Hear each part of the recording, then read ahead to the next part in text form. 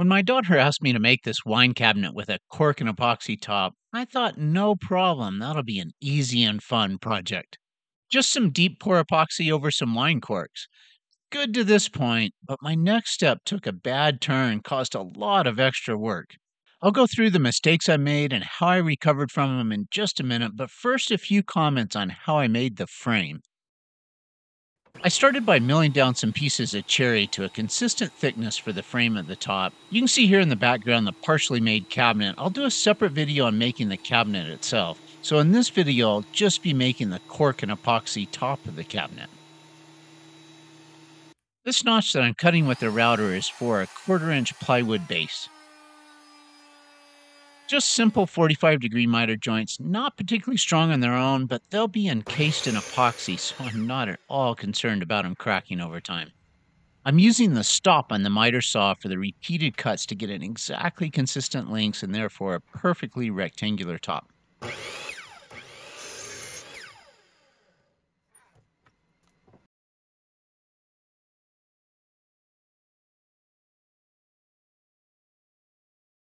The strap clamp makes gluing up super easy and holds the miter joints until the glue's dry. And I'm using some brad nails to secure the 1/4 inch plywood base while the glue sets up.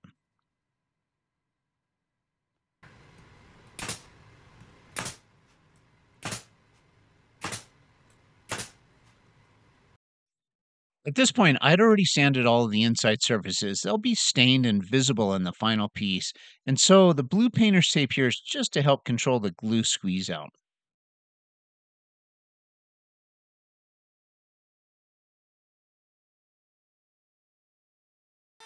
So after the glue is dry, I'm using a router to put a round over on the sides and the front, and then I sand it all and get it ready to finish. I'm staining the top at the same time as the whole cabinet so I can get a good consistent color and darkness. Cherry can get really blotchy when applying a dark stain if you're not careful.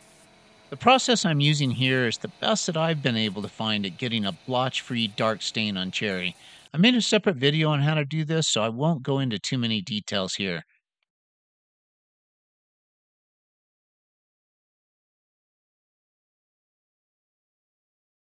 Just in summary, after sealing the grain with shellac, I'm applying a gel stain, and then I use a tinted lacquer to dial in the color and the darkness that I'm looking for.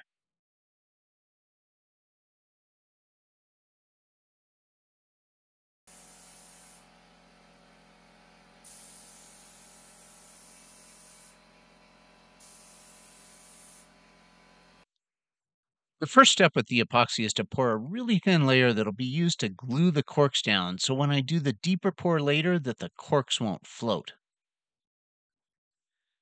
I'm using a wine-colored mica powder with the idea that it'll look like spilled wine under the corks. I'll leave a link in the description for the specific mica powder as well as everything I'm using in the video.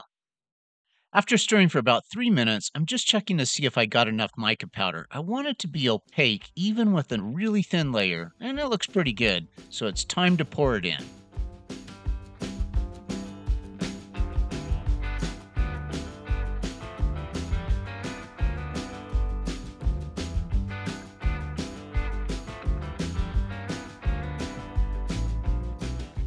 I spent a lot of time swirling it to make it look good. I'd swirl it, then wait an hour, let it settle out, then swirl it again, then pop the bubbles. This went on for like 6 to 8 hours. The next time I do this, I'm not going to use this deep pour epoxy for this step because the setup time is just too long. Maybe use an art epoxy or something that sets up a bit quicker. This layer is only 1/8 of an inch deep, so the deep pour really just isn't needed for this.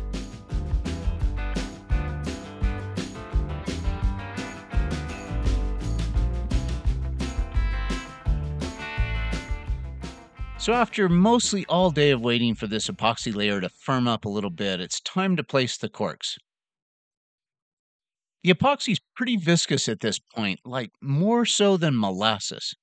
And also, I just kind of had to laugh at myself because with the pattern that I used to place the corks, you really could barely even see the wine color epoxy below, and you really can't see the swirls.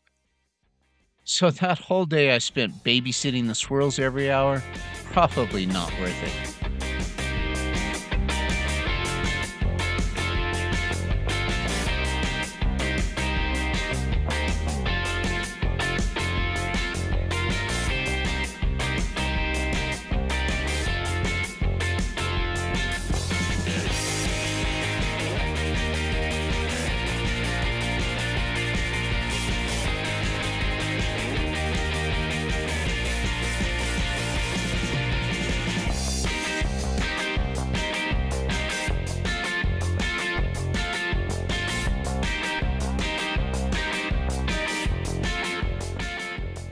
Okay, so this is now about 12 hours after the initial pour of the red epoxy, about 5 hours after I placed the corks. The corks are pretty solidly in place, although the red epoxy is still tacky to the touch. By doing the next layer of epoxy before the previous layer completely sets up, then hopefully it'll create a pretty good bond between the layers of epoxy. I'm just painting over the corks with a clear, deep pour epoxy with the idea that it'll seal things up pretty good and reduce the number of bubbles that I get in the deep pour. I'm not sure corks really release many bubbles anyway, so this step just may not have been necessary, but it made me feel better, so I did it. It's now about 24 hours after the initial red epoxy pour and about 12 hours after the seal coat over the corks. The deep pour goes great. I stopped at the perfect point, filled to the edge and not overflowing, and I should have stopped here, let the deep pour solidify, and then come back the next day with tabletop epoxy.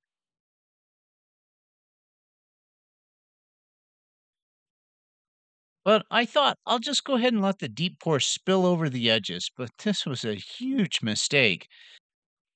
It looked great initially, but this stuff is just too runny and too slow to set up that it drained around the edges really unevenly by the time it solidified many hours later. Now I've got an ugly mess to deal with.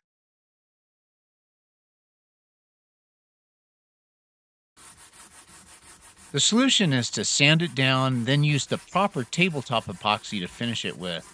But I'm really concerned about sanding through to the wood since the wood is stained and I don't want to nick the stain with the sandpaper.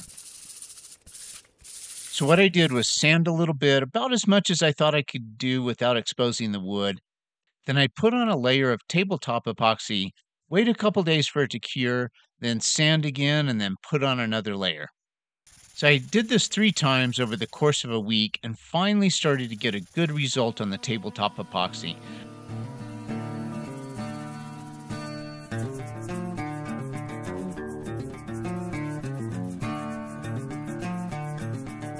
I would say that it never really got to the ultimate quality that I would aspire to, and hopefully I'll get better on my next similar project.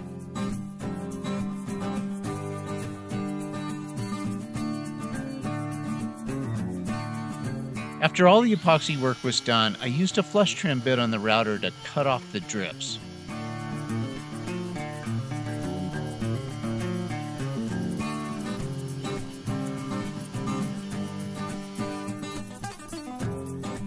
The cork bar top is attached to the cabinet with some adhesive epoxy because I didn't want to try to drive screws up into the corks where they might be seen.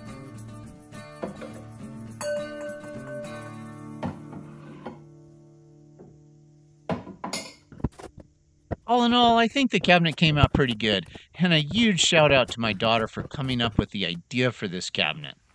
Thanks so much for watching.